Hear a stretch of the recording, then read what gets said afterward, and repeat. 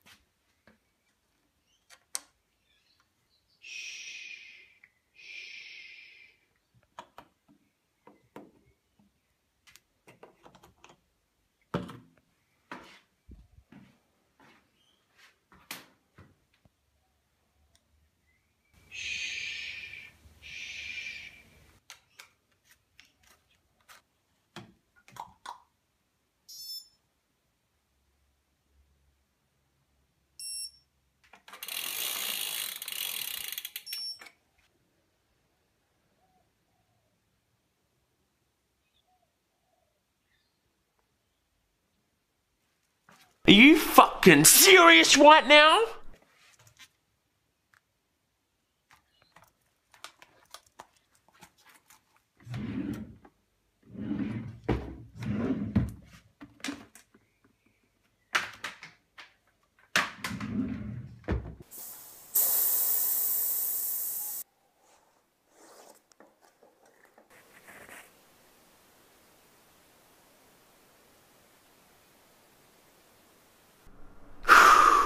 It's like, mate, the DA 9000 dual pivot calipers are perfectly adequate on alloy clincher rims.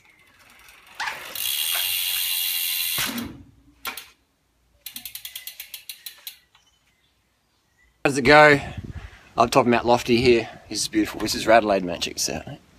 Check that out. That's what we're talking about. Adelaide's like the best testing ground. So I went to the fast bunch this morning, Super Elect bunch, fastest weekend group in Australia. If you can think of a faster group to ride with, up a hill, then the Supers bunch, 8 o'clock Saturday mornings, 8:20, let me know down below. These guys are fucking hitting it. So we did like a, I think sub 13:30, we'll go on Strava, have a look at that. Gave a Defy a test, how'd it go, felt really fast. Put new tyres in there, not because the giant tyres are bad, just because I wanted to have tyres that I know so I can really get used to how the bike performs, and it is a fucking hitter bike. So let us know down below what more tests you want to know about, and we'll get the show on the road. So we do have a 30mm tyre in here. Does fit nicely, and it's a challenge tyre. Oroka. I've got 100 PSI in here, 30, so it does fit. Well done, John. Well done. Look at that clearance, mate. Clearance for days. And the front does fit the 30mm tyre. 30mm tyres, that's going to be the new trend. 25s, 28s, 30s, very fast still. Hella comfort, hella comfort. So the giant Defy latest model truly is an endurance bike. These 30mm tyres, no fenders, but they're fucking smooth as. Where do you come from, mate? Did you fucking come here on a fucking plane from Venus or something, bro? The only fucking reason that the UCI is pushing so fucking hard, bro, for disc brakes, and I mean fucking hard, is that cycling has been fucking flooded with a bunch of soft cunts who spend $50 fucking dollars, bro. I mean fucking 50, bro. 50. 10 times fucking 5. 5 times fucking 10. That fucking much money on a pair of Rafa fucking socks, bro. I just don't fucking understand this shit, bro. I just don't fucking get it.